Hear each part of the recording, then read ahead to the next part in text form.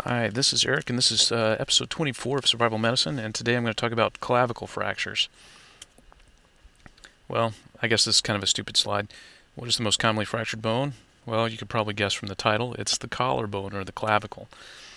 That's the bone that connects your sternum to the acromion, which is part of your shoulder blade. So it's a little hook of the bone that comes around from behind and towards the front.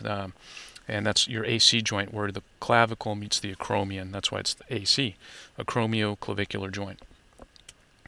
Now, how do you break your clavicle? Typically, this is landing onto a shoulder. So some kind of fall that puts put your shoulder in direct contact with the ground. It's very uncommon with a direct blow of the clavicle, like a bat or something else. Most clavicle fractures are due to a fall landing onto a shoulder. So this past weekend, I was playing in a soccer game, and one of the guys on the opposing team did exactly that. He was running alongside a guy. Their feet kind of got tangled, and he fell onto his left shoulder, leading to a clavicle fracture. If you happen to get an x-ray, this is typically what you'll see, a break in the bone. Well, before we talk about surgery, how can you tell you have a clavicle fracture? Well, if you take your finger and you run from either the shoulder towards the sternum or from the sternum towards the shoulder, you'll feel basically a disconnect on the bone. And it's usually good to start on the good side and run your finger along the clavicle on the good side first, so you kind of know the contour of the clavicle for that particular person and what it feels like. And then go to the injured side, realizing if you press too hard, you're going to cause a lot of pain. So, which ones of these fractures do we need to have surgery? Well, if the clavicle's just smashed into a bunch of tiny little pieces, something that we call a comminuted fracture, that will sometimes require surgery. If excuse me, if the clavicle's broken and the bone pieces are overlapping so much that the distance between the sternum and the shoulder is significantly shortened on the injured side compared to the non-injured side, that may require surgery as well. If part of the bone is sticking through the skin, or there's a laceration or cut, even if there's not a bone sticking through, but a cut right over the where the fracture was, that definitely needs surgery. You need to go in there and wash that out very carefully to prevent bone infection. If there's any numbness in the arm that makes you concerned for injury to one of the major nerves, or if you have a pulse difference or a very pale arm, you might be considered or be considerate of a vascular injury, an injury to one of the arteries or great vessels. Sometimes if there's a fracture way out distally, so distal means away from the center part of the body, so a fracture way out on the edge close to the AC joint that interferes with the function of the AC joint may require surgery as well.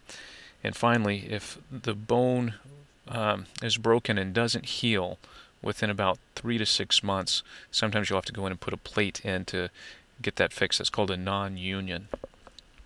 But most clavicle fractures do not meet any of these 6 criteria, and they're just handled by a sling. So what can you do? Well, you can, if you happen to have a triangular bandage in your first aid kit, which I recommend you have one, you can use a triangular bandage to make a quick sling. Here's a picture that kind of shows you how you would wrap it around the arm, and then you can use a little back piece to safety pin to it, the front to close at the elbow, and the strap around the body is entirely optional. But this will get you a quick and easy sling in the field. The other thing you can do is, if you have safety pins, is you can use the shirt of the person to safety pin it up to form a sling. This will buy you some time.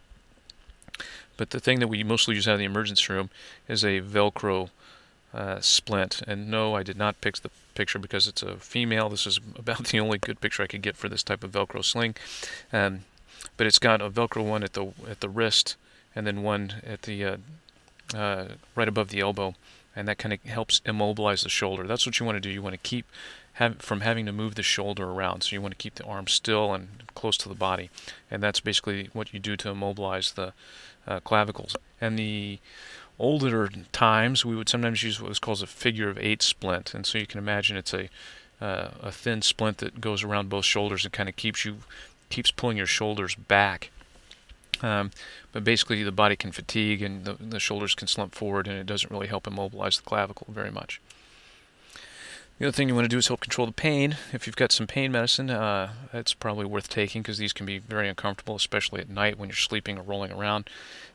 So you want something with a little bit of a kick, like some hydrocodone.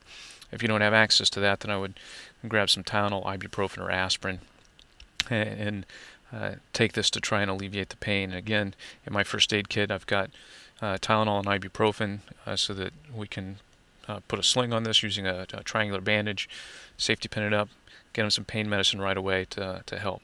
Now, most of these will heal without any intervention whatsoever.